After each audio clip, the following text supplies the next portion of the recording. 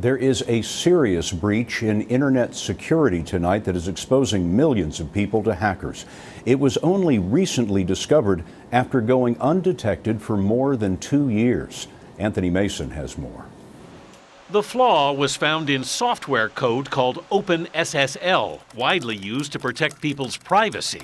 Nicknamed Heartbleed by the Finnish security experts and Google researchers who discovered it, the bug could leave users vulnerable to a sneak attack on their most private information. How serious is this bug?